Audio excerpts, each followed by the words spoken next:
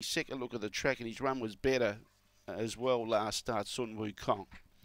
All right, green light on, no more bets. We're set to go. Here's race 4 at Angle-Park. We're ready now. Set. Away, double burn, slow away as usual. Finish Looper, she pinged the lid. She's got the front. She's going to be hard to catch. A few others got into trouble, including Sun Wukong and Aerial Bale out the back. Into second placing, Blazing Bazza strong at the finish. Will get close to her.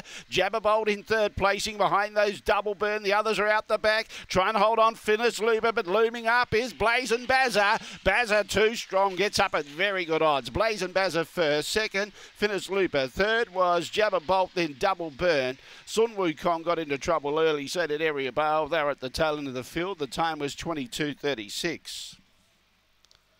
Another one for Paul Fagan. It was dangerously close down.